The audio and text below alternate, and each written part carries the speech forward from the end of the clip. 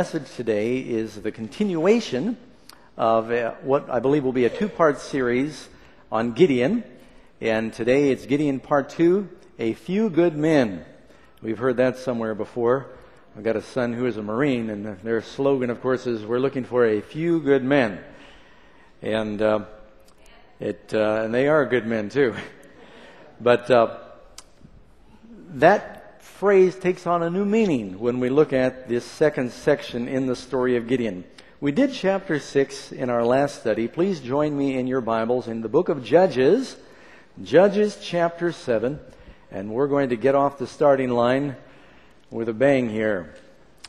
Just to give you a little background, the children of Israel are being oppressed by an enemy. For 7 years now, a threefold union of enemy forces, the Amalekites, the Midianites, and the people of the east are harassing the children of Israel. They are swarming over the country. Whenever they harvest any of the produce, they basically rape the countryside. They leave no sustenance for the children of Israel or for their cattle. The people of God are greatly impoverished. They're hiding and trembling in the caves, in the hills. And the Bible tells us they cried unto the Lord. God sends an angel who appears to Gideon under a terebinth tree and says, I have chosen you. Gideon begins by throwing down the altar of Baal. He builds an altar to God, and now word is beginning to spread to the Amalekites that someone has been picked to be the deliverer for God's people, and they muster their armies. And this is where our story begins. Chapter 7, verse 1.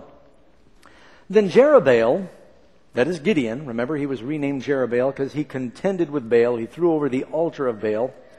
And all the people who were with him, he had blown the trumpet, and all these people came to follow him. There's about 32,000 of them, mostly from the tribe of Manasseh. They rose early, and they encamped beside the well of Herod. Now that word Herod means terror or shaking. And you can understand why. You read the rest of the verse, it says, So the camp of the Midianites was on the north side of them by the hill of Moreh in the valley.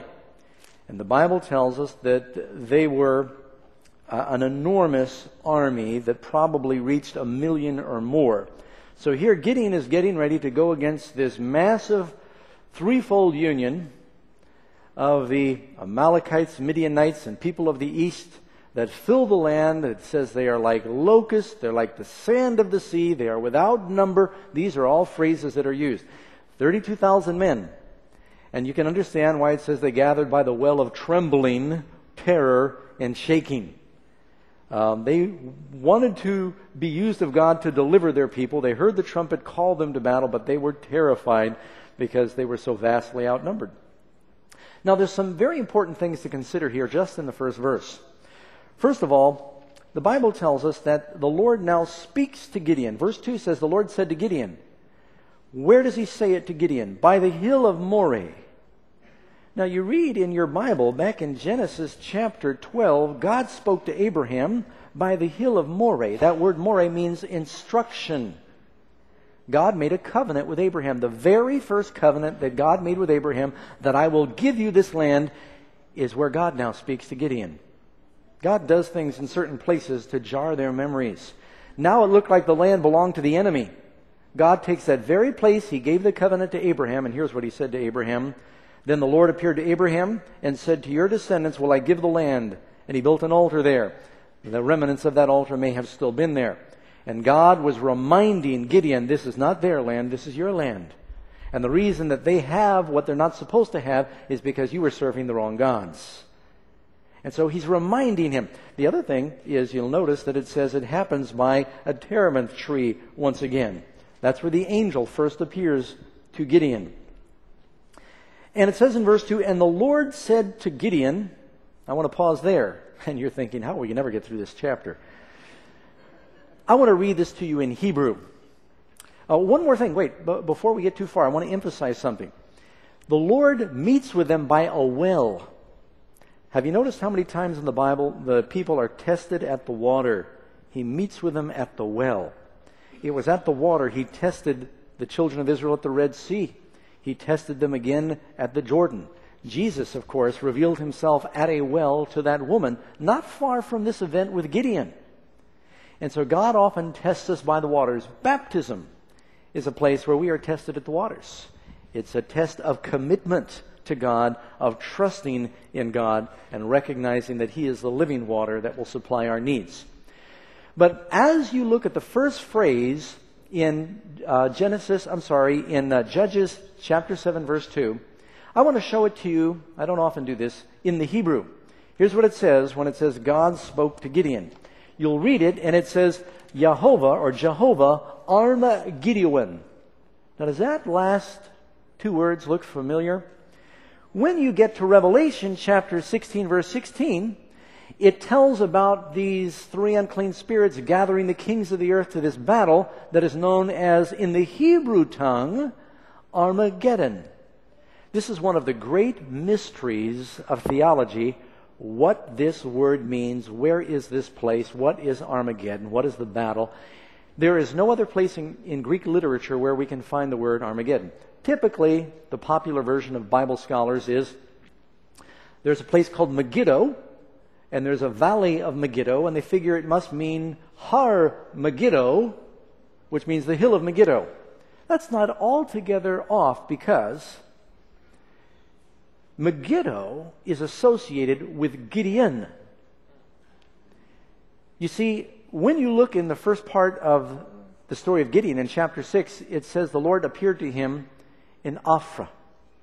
Megiddo and Ophrah are on top of each other. Megiddo is where Gideon came from. Armageddon is not really dealing with Megiddo. It's dealing with Gideon. Now, the battle that Gideon is getting ready to fight is against a threefold union, just like the beast in Revelation, the dragon, and the false prophet. Three unclean spirits like frogs came out of the mouth of the beast. And he gathers his little bitty army that is vastly outnumbered, and God fights for them. And we're going to find out how Gideon gains the victory. It's the same way God's people gain the victory in the last days. But I just want you to think, when you think Armageddon, don't think Hill of Megiddo, Valley of Jezreel. Though there is a connection, think Gideon. Gideon is the key that unlocks that. And I'm not alone. A number of Bible scholars embrace this. This is actually a more traditional interpretation of the word.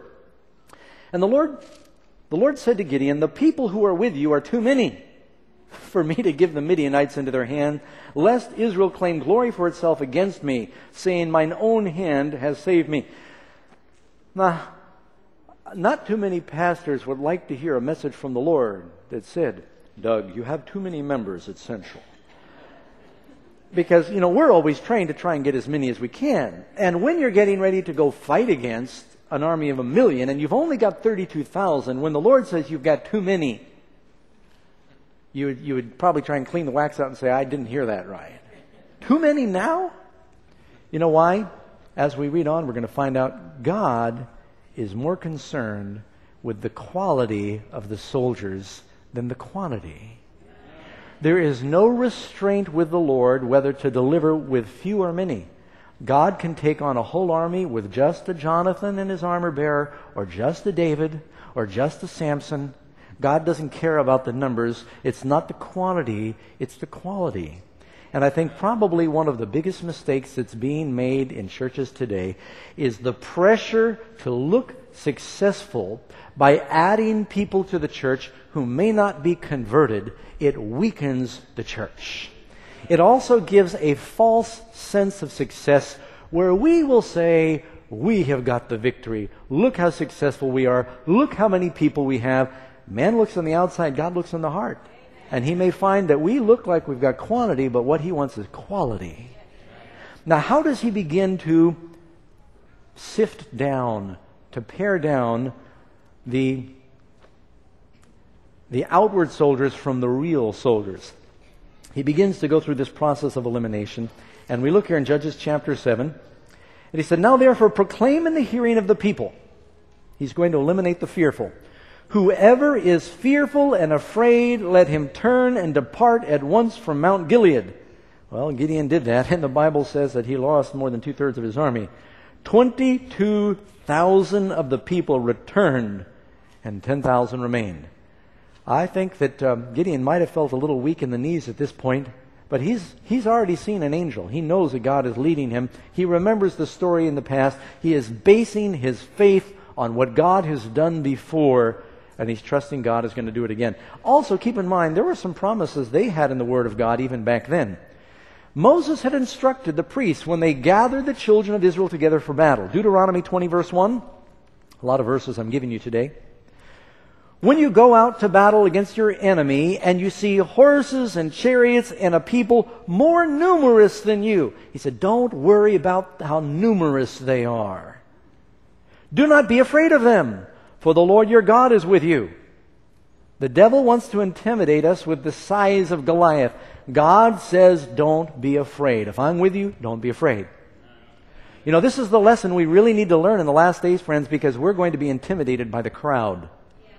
You know, you think about the story of Shadrach, Meshach, and Abednego, and one reason they were heroes is they did not look at the crowd, they looked at God. When the crowd bowed down, they said, we're not looking at the crowd, even though they're more numerous than we are.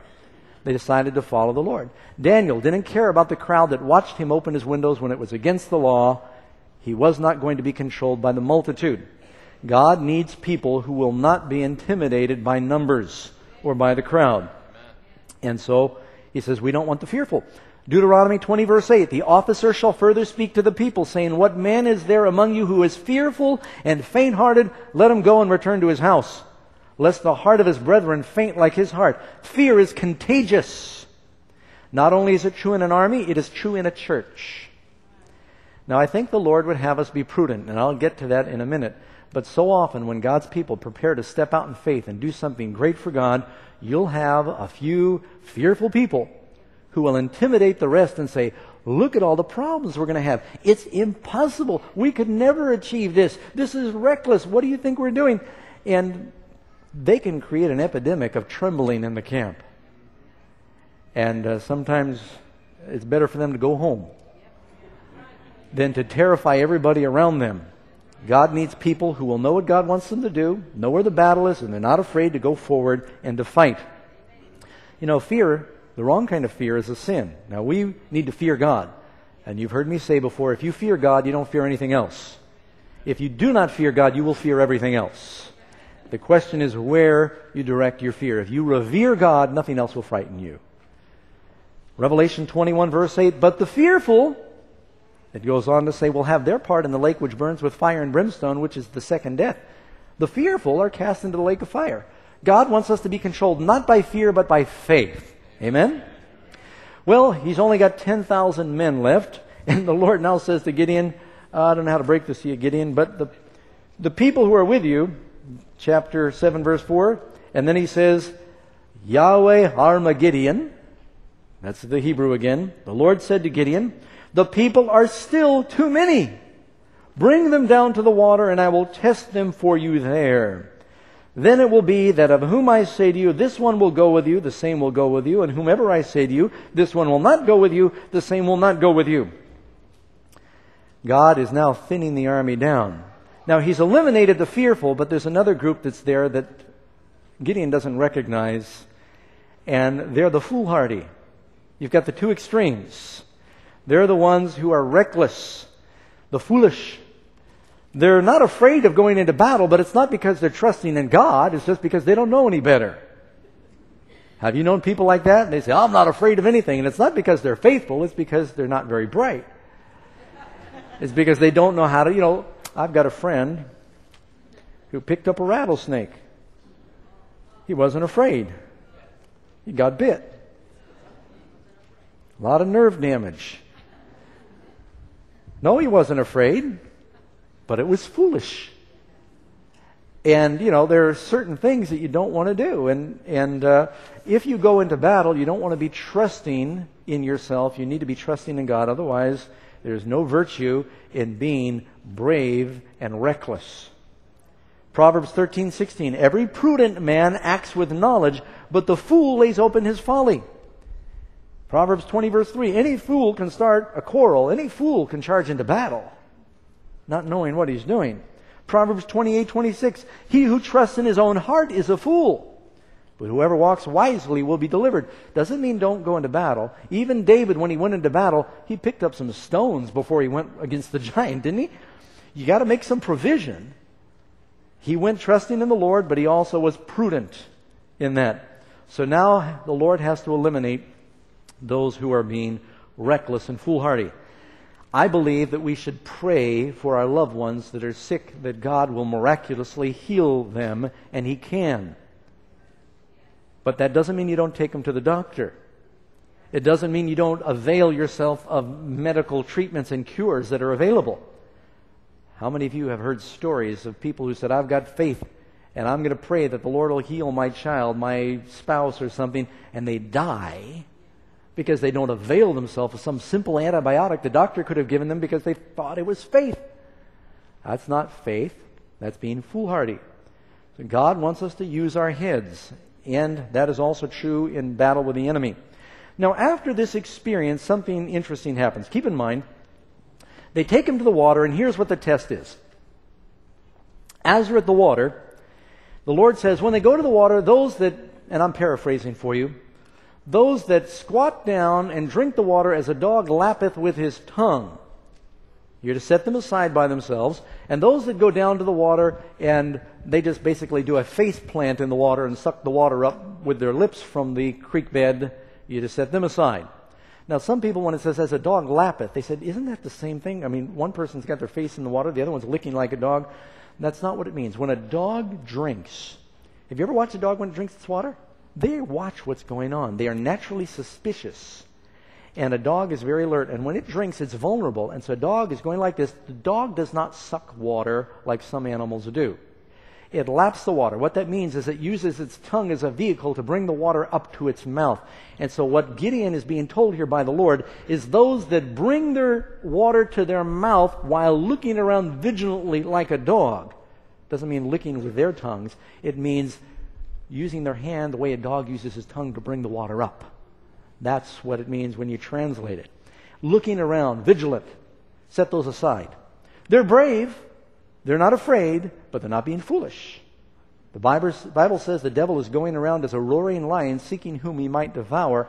You need to be on your guard. Be sober. Be vigilant. Christians need to be aware. And some will accuse you of being a little too scrupulous or careful when you try to avoid those things that lead to temptation. That's being vigilant. Other people are reckless, and they get into trouble and they fall. You've got to watch where you step or you stumble. And so this is the vigilance he's talking about. So out of 10,000, only 300 think more about the battle than satisfying their own physical need. You see what's happening here? The ones who just say, oh, water, I'm thirsty. And they forget about the mission. And they just plant their face in the water and start sucking the water up. I don't know where I'd be in that group. I've thought about that before. I've come upon water when I'm thirsty and just stuck my face right in and started drinking. And then I read the story of Gideon and I thought, where would I be? Of course, there was no war going on at the time. But where would you be? Well, 9,700 were sent home. Now everyone thinks that Gideon is off his rocker, and Gideon's beginning to wonder. So God says, I'm going to give you some additional encouragement because now he's got 300 men, but they're quality men. These are men who will obey, they will follow, they trust God, and yet they can think for themselves. They're prudent.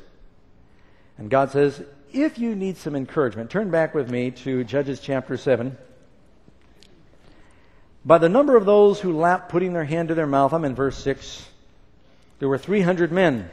The rest of the people got down on their knees to drink the water. That means they put their faces in.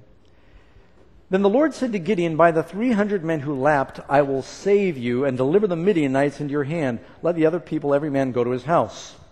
That means from the original number, only 1 in 106 people was chosen. So the people took provisions and their trumpets in their hands. Now these trumpets were all probably left behind from the original 32,000. You need a lot of trumpets to control an army that size. And he sent away the rest of the people, every man to his tent. And he retained those 300 men. Now the camp of Midian was below him in the valley. And it happened the same night that the Lord said to Gideon, Arise and go down against the camp. That means go down to the edges of the camp of the enemy. This is very reckless, but it's dark. They don't have searchlights back then like they do today. Go down to the edge of the camp. And it happened, he went down. He says, I will deliver it into your hand. But if you're afraid, if you still have any doubts or fear, go down to the camp with Purah, your servant. And that word Purah means beauty. It's like the word Linda in Latin or Spanish, Italian. It means beauty. Your servant. You know, that's one of the names of Christ. He serves like the Holy Spirit here because evidently this servant understands the language of the nomads, the Amalekites and the Midianites and the people of the east. He acts as translator, which is what the Holy Spirit does for us. So take your servant down. He'll translate what you're going to hear. And you'll hear what they say. Afterward, your hands will be strengthened. Something's going to be said that is going to strengthen you from what you hear. And I want you to listen to that. Now, he doesn't know what to listen for, but he tiptoes. Can you imagine? You know, the Midianites now have heard that Gideon's mustered an army. They know that. They're probably all making jokes about it because it's such a feeble army compared to their massive forces. Gideon creeps down the hills to the edge and the outskirts of the valley where the enemy is camped, and they've got their bonfires scattered as far as the eye could see, and soldiers are here and there. Now the Midianites, verse 12, and the Amalekites and all the people of the east were lying in the valley as numerous as locusts, and their camels were without number, the sand by the seashore in multitude. This is the most intense number given in the Bible to convey a big army. There's no other verse in the Bible that you can find that uses more terms to communicate an innumerable, I'm not saying that right, innumerable army. You know, you read in the last days it talks about Gog and Magog coming against the people of God at the end of the millennium. It says they're like a cloud. They cover the earth like the sand of the sea. It's a parallel of this story here. And their camels, their tanks back then, are without number, like the sand on the seashore. You know what's really sad is God had promised that if they were faithful, the descendants of Abraham would be like the sand of the seashore. Now the land of Israel is filled with people like the sand of the seashore who are enemies. Because of their unfaithfulness of God, the promised land was filled with enemies. If we are unfaithful as a church, you'd be surprised how quickly enemies can displace the believers. You've got to have a high standard. And when Gideon came to the outskirts of the camp, there was a man who was telling a dream to his companion. And he said, I've just had a dream. To my surprise, or suddenly that means, a loaf of barley bread tumbled into the camp of Midian, and it came to a tent, and it struck it so that the tent fell, and it turned over, and the tent collapsed. So here, a prophetic dream is given through a pagan for the benefit of God's people. Can you think of other times in the Bible when God gives a prophetic dream through the pagans for the benefit of God's people? How many remember when the Pharaoh had a dream that was really there for God's people? You can also read in the Bible where Nebuchadnezzar had 2 dreams that were given that ended up being evidence of the truth of God.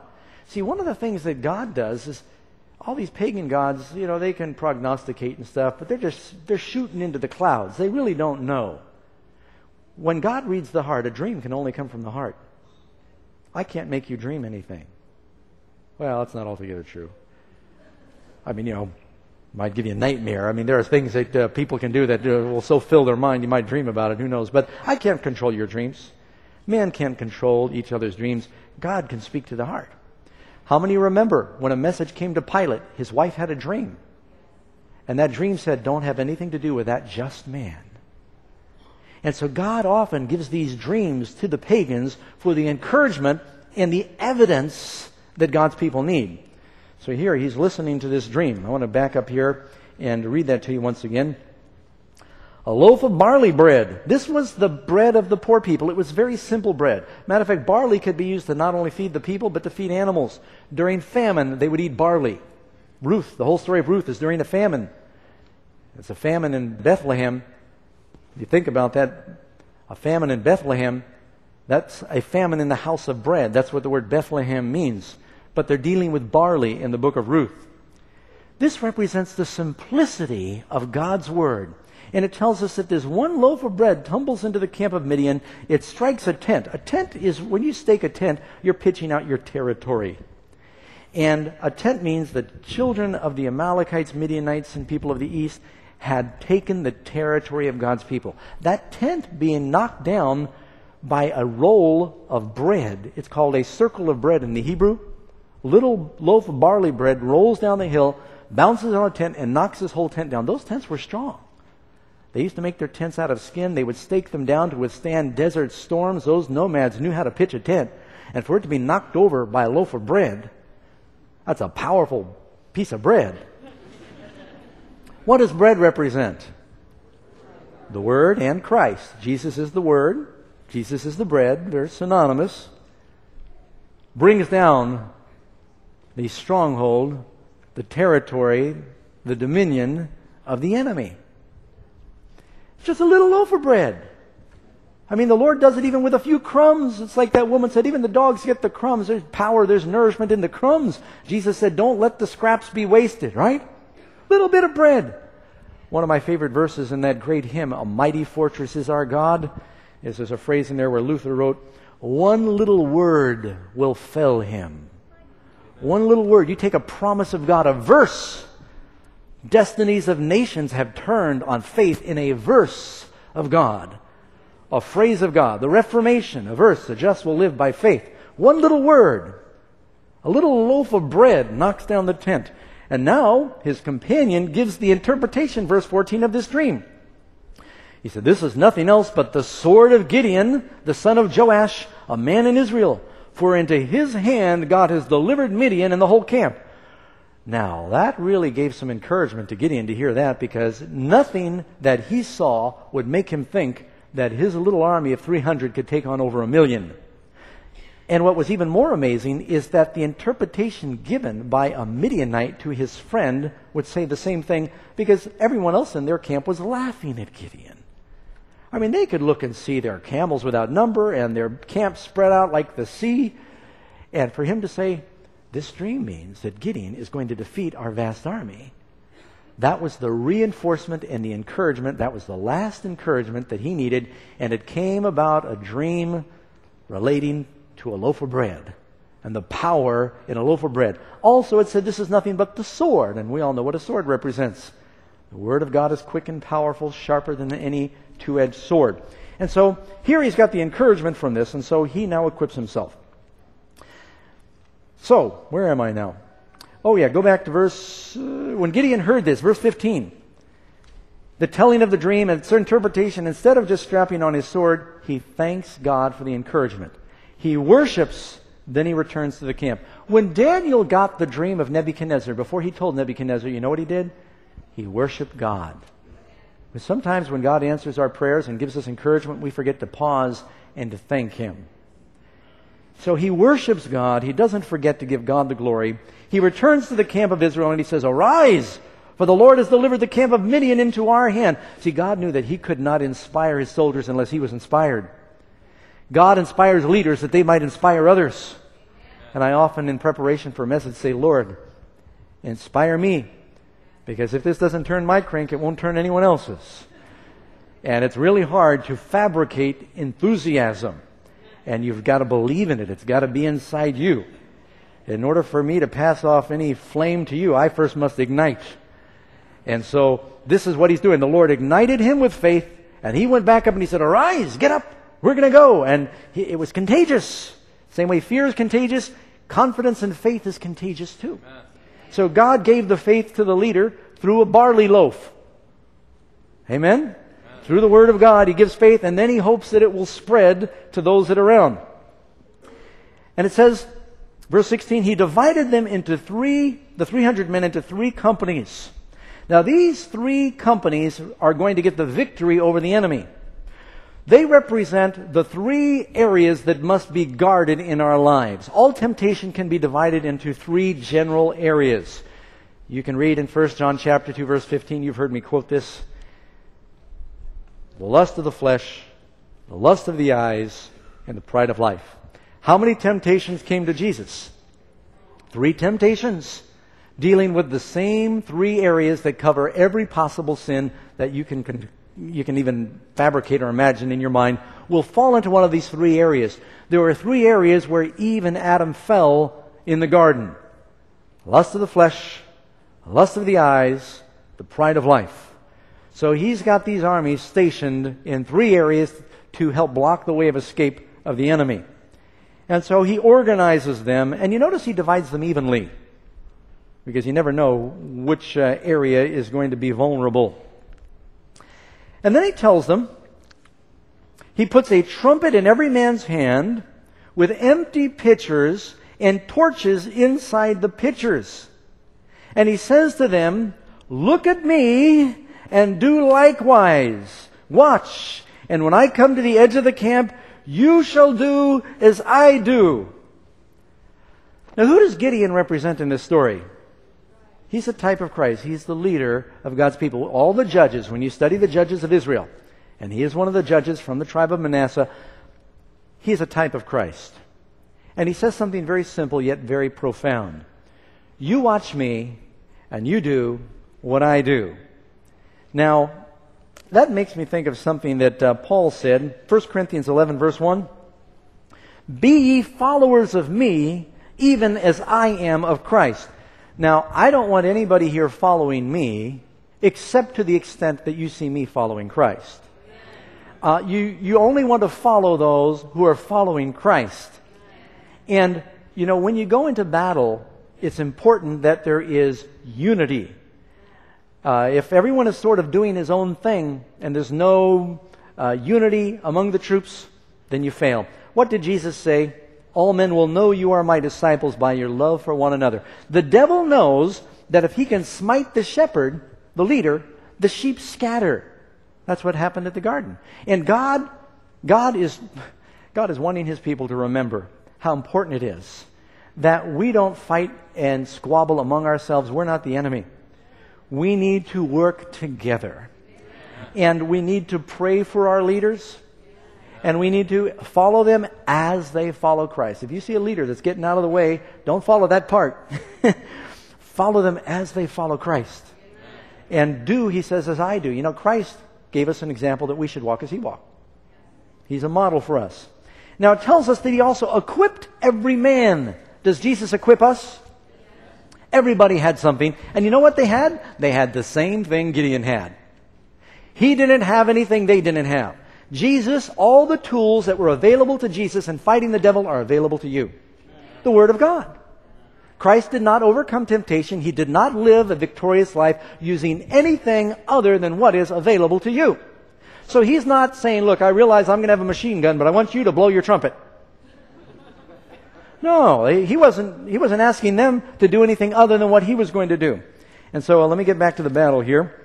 As you see me do, so shall you do. When I blow the trumpet, and all who are with me, in other words, he went with one of the 300, then you blow the trumpet on every side the whole camp and say, the sword of the Lord and Gideon. Now, he says, don't blow the trumpet unless I'm blowing the trumpet. Probably ought to talk a minute here about the trumpet. The trumpet represents warning. And you can see this in the Bible when you look in Isaiah 58 verse 1. Cry aloud, spare not, lift up your voice like a trumpet. Tell my people their transgressions and the house of Jacob their sins. Paul says in 1 Corinthians chapter 14 verse 8 and 9, for if the trumpet makes an uncertain sound, he's speaking about speaking in tongues. People babbling when others don't understand. Paul says, if the trumpet makes an uncertain sound, who will prepare for the battle? So likewise, unless you utter by the tongue words easy to be understood, how shall it be known what is spoken? Trumpets are to give a distinct sound. In Bible times, the trumpets were used to communicate with the armies. They did not have walkie-talkies as you see our Marines have today when they're in the field. They did not have a lot of the other methods of high-tech communication. They would communicate with a vast force like the cavalry used to do with a bugler. And I remember I went to military school, and on the PA speaker every morning we'd hear Rebel, he hated it. It's even more annoying on a broken speaker. And then at night before we went to bed, we'd hear taps. You all know how that is. Right? there's signals that that goes all the way back to our army. And then they had one for charge. I'm not trying to be funny. How else are you going to make a bugle sound? And so these all had signals, and there's a whole complex set of signals that they would have, signals for right, for left, for retreat. But if the bugler's drunk, and he's giving an uncertain sound, can you imagine the confusion in the army? They'd be, what is that? He's playing jazz. I don't know what's an army to do. And so these signals had to be distinct. Now, Gideon says, when I blow the trumpet, you blow the trumpet. We've got some people that are blowing their trumpets somewhere and some way. Jesus is not blowing his trumpet. They're off trumpeting on their own. We should be emphasizing what the Lord emphasizes. There are certain things, a trumpet represents the voice. Matter of fact, don't know if I'm quite ready for this, but I don't know if you're ready for it either. Okay. I want to thank Cheryl Curtis. I was going to bring a trumpet, but they didn't use regular brass trumpets all the time in battle. They were a nomadic people that had sheep and goats and things, and they used a lot of ram horns. I didn't have a ram horn, but I've got a conch shell. Now watch what happens. You know what a trumpet does? Trumpet symbolizes the Word of God. A trumpet takes a natural human sound and it multiplies and magnifies it. Now you heard me a minute ago going, that's not that impressive, is it? Sounds like a baby elephant in distress, right? But watch what happens when you apply that same effort of human voice to a trumpet.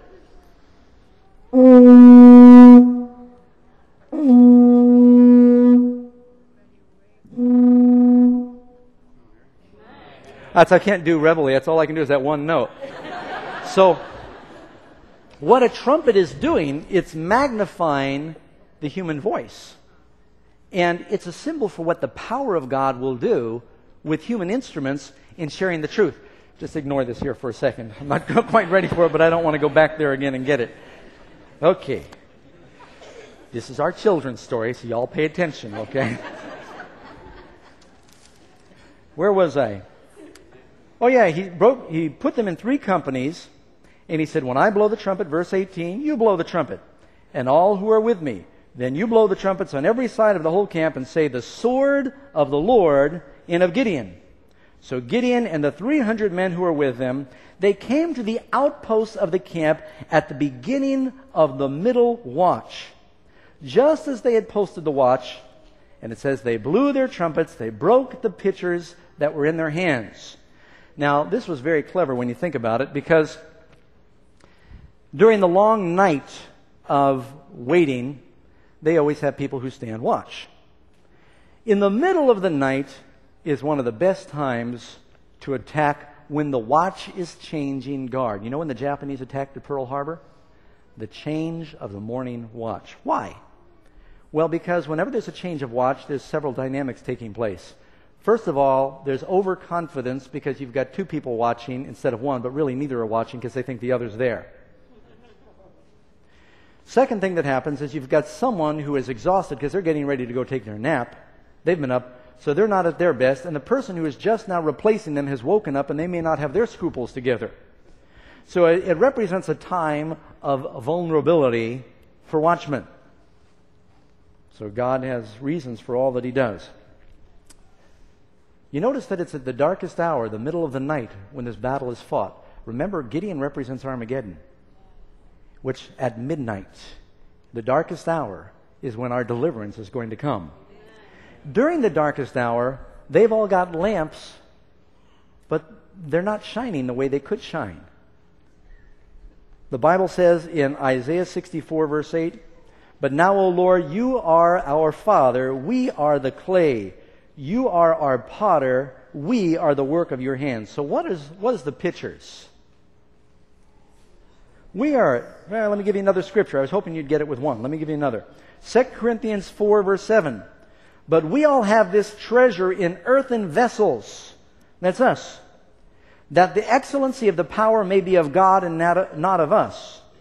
And so we are vessels of the Lord's filling. He wants us to let our light shine. I didn't have a picture that I could break to illustrate this. Probably what they had is clay pitchers about this size. They were not opaque where you could sort of see through them. I'm glad I've got this one because I want you to see inside. No, I'm not going to break it. So some people wanted me to break it. That's not mine. I can't. The other thing is they were clay pitchers. It probably had, you'll see different paintings of this experience all convey it differently, but they probably had oil in the bottom with a floating wick. So it was burning. But when you have a lamp like that without air coming from below, the wick will burn, but it burns low. Clay, unlike glass, you could hit clay and it will break where you strike it. You can control the break. I mean, if they just smashed their pitchers to smithereens, how were they supposed to hold them up and say the sword of the Lord? They would have just been crumbling in their hands. But clay, they could have taken their swords or even smashed their pitchers against each other and broken them in a more uniform way that would have allowed air to come in, and the flame then burns bright. You got that? God burns the best and the brightest through broken pitchers. The Bible tells us that we are the vessels. He is the potter. We are the clay. And let me give you a few other scriptures on this point. Did the pitchers have oil inside? What is that a symbol of? The Holy Spirit. And then as that wind is exposed, it begins to burn. Vance Havner said, God uses broken things.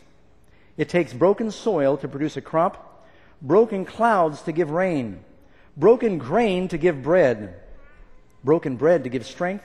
It was the broken alabaster box that gives forth perfume. It's Peter, weeping bitterly with a broken heart, who returns with greater power than ever.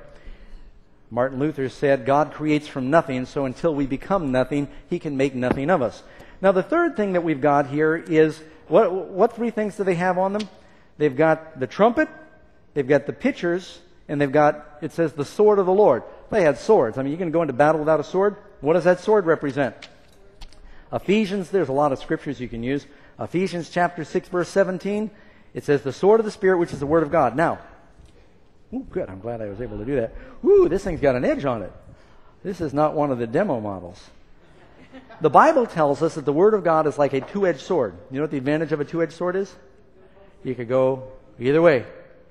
The other reason it's got two edges, it represents the two parts, the duality of the Word of God, the law and the prophets, the two witnesses of the Word of God, Moses and Elijah. The Word of God is a two-edged sword. And so what is this a symbol of? The Word. What is the pitcher a symbol of? That's us.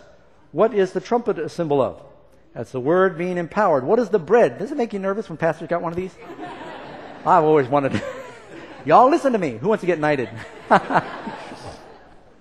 Boy, I got to do this carefully here. You could shave with this thing. Okay. I'm going to get back to my, I need a new tailor after this. So, here they've got the pitchers. And he finally gives them the signal. And they break the pitchers.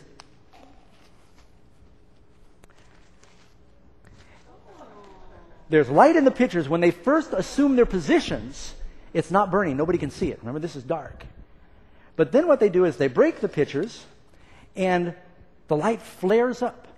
You've got 300 men all around. And keep in mind that back in Bible times, there was one trumpeter for hundreds. You get 300 trumpets blowing. You get 300 men crashing pitchers. Probably made some noise. They're shouting, blowing. All of a sudden, the Midianites wake up and they look, and in the hills, completely surrounding them on every side, they see lamps, they hear trumpets blowing, they hear men shouting. They woke up in an absolute terror. The confidence and it looked like an overwhelming army. So I just want you all to have the picture. of what's going on here. They got their pitchers, they got their trumpets, so they're, the sword of the Lord and Gideon, sword of the Lord, and they're making all this noise, big cacophony, okay? Kids are paying attention. I like this. And so then they shout the sword of the Lord and the Gideon. And the Bible says after they do that, the enemy wakes up. Now, can you imagine being one of the 300? I know when I went to school in New York City, every now and then I'd act like a hot shot when, there were some people around like I wanted to fight. When it finally came time to fight, I'd run. A lot of show, you make a lot of noise, and you act like you're ready, and then when they finally, start to take off their shirt, you say, Mom's calling you. You're out of there. After blowing their trumpets and breaking their pitchers and shouting, they saw 1 million men wake up. How would you feel? You probably would have thought, well, hope I scared them. You all ready to leave now? But the Bible doesn't say that they left. The Bible says they stood their ground. That must have been as hard as anything else. It's one thing to wake a sleeping giant and run. It's another thing to wake a sleeping giant and chase him. I'm still inspired by the words of the Bible when it says David ran to meet the giant. Here it tells us that they stood their ground. God needs people to take a stand. Ephesians chapter 6, when it talks about the armor of God, 3 times it says stand, stand, stand. Listen. Therefore take up the whole armor of God, that you might be able to withstand in the evil day, having done all to stand. Stand therefore. You know where we get the word standards? It means that we believe something we're going to take a stand on, and we're going to draw the line and say, I'm not moving.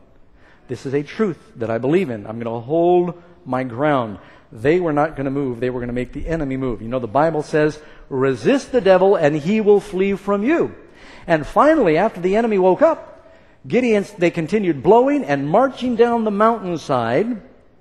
And I believe that they panicked and they began to run for their lives. And they'd blow the trumpets a little louder.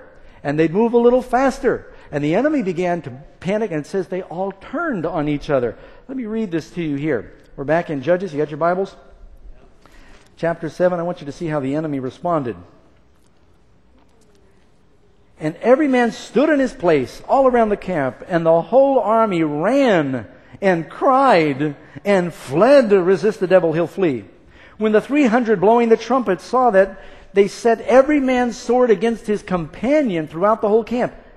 They began to run and to self-destruct. Keep in mind, they didn't all have the same uniform on. There's Amalekites, there's Midianites, there's people of the east. They began to turn on each other. When you read in Revelation, you know what finally happens to those that at one time were under the authority of that scarlet harlot, that woman in Revelation 17? It says they turn on her. And you read about what happens at the end, and the Bible tells us that they turn on each other. And they self-destruct. This is why I think there's a strong parallel between the story of Gideon and what's going to happen in the last days. And it says, they stood in their place, and every man's sword was against his companion throughout the whole camp.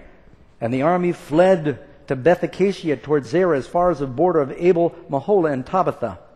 And the men of Israel gathered together from Naphtali to Asher and all Manasseh, and they pursued the Midianites. Now the ones who had gone home scared realize that the enemy is being routed, and they now want to be part of the victory. And so all of a sudden, all these other tribes begin to join the battle. The inspiration of these 300 that were faithful and finally inspires the men of Israel with a little more confidence, and they begin to pursue them. And there's just one more verse I want to share with you before I quit here. When you get to chapter 8, they chased them, and they chased them, and they cut them down, and they chased them. And the Bible says that they were running out of bread, and none of the other neighbors would give them bread because they thought, how could you possibly gain a permanent victory over such a big force? What they needed to keep fighting was bread. Well, the Bible tells us they wouldn't give up. Verse 4, when Gideon came to the Jordan, he and the 300 men who were with him crossed over. They're leading all these other tribes that are following after. And I love this verse. Exhausted, but still in pursuit. Faint, but still pursuing. Isn't that wonderful? Sometimes in the Christian life, you're tired, you're hungry, You're weak, but you can't quit fighting. Because as soon as you stop fighting, the enemy's going to move back in again. Faint, but still pursuing. And we need that kind of determination to take a stand for the Lord and say, it's the truth. And even though others might be falling by the way and getting tired and giving up, even though it looks like, hey, you know what, we've chased them far enough.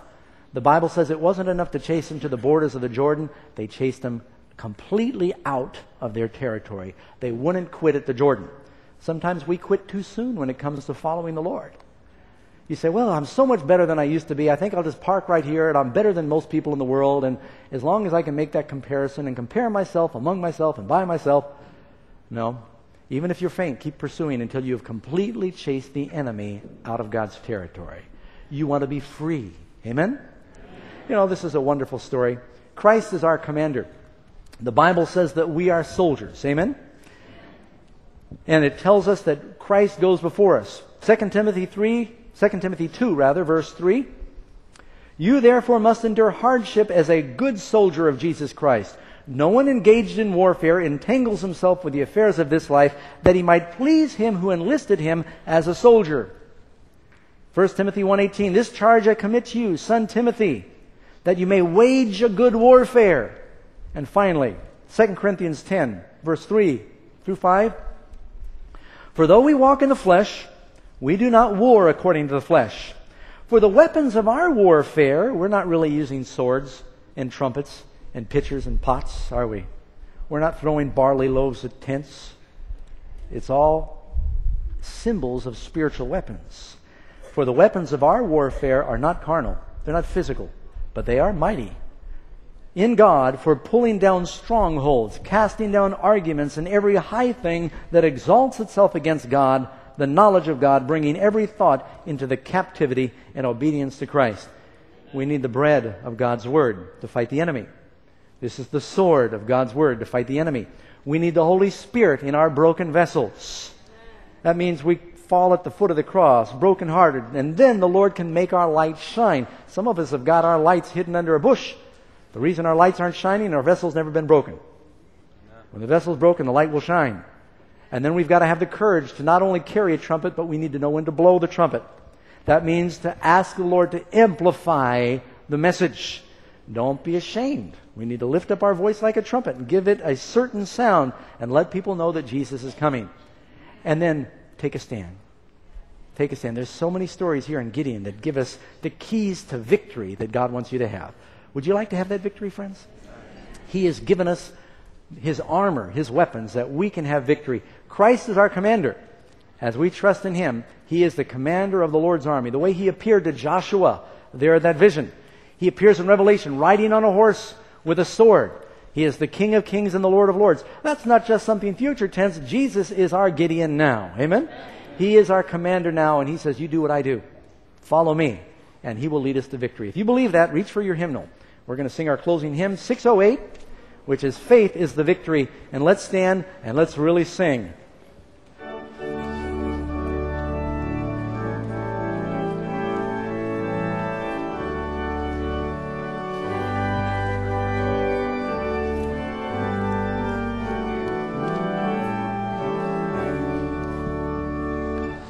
Encamped along the hills of light, ye surging soldiers rise, and press the battle ere the night shall veil the growing skies. Against the foe in vales below, let all our strength be heard. Faith is the victory we know, that overcomes the world.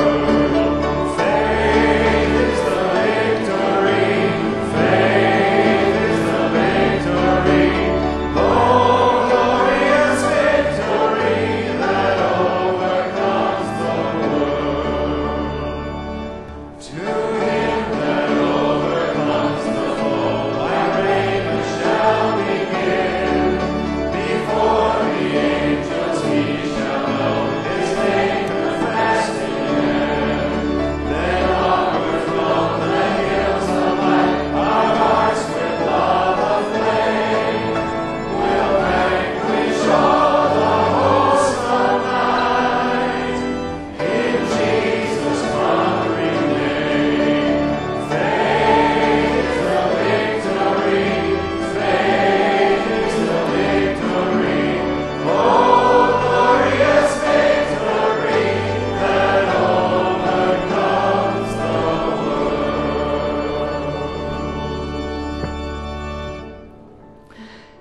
I was reading this morning, just in my morning devotion, it happened to be on Gideon. What are the chances of that? I then looked in the back of the book. It was the only time in all of the whole devotional book that it addressed this story this morning. And it was talking about the one phrase that they were to shout, the sword of the Lord in Gideon. You know, that's telling us that we overcome trusting in the Word of God and in the name of His Redeemer. That's how we do it. We trust in the Word of God and through the name of Christ, friends. Would you like to ask Him to give you that victory in Jesus' name? Father in heaven, Lord, we're thrilled as we consider this story that not only encourages us just as its history, but we see its prophetic significance. These things are going to be acted out again in that valley. The battle of Armageddon will be fought once again, where your people, though outnumbered, will gain the victory, being filled with your Spirit, their lights burning with love, with the sword of the Word, and letting the trumpet shout. Lord, I just pray that we can be these people that will have the combination of faith and prudence, not being fearful or foolhardy. Bless us that we can be people through which you operate. Help us have victory in our lives. We ask in Jesus' name. Amen.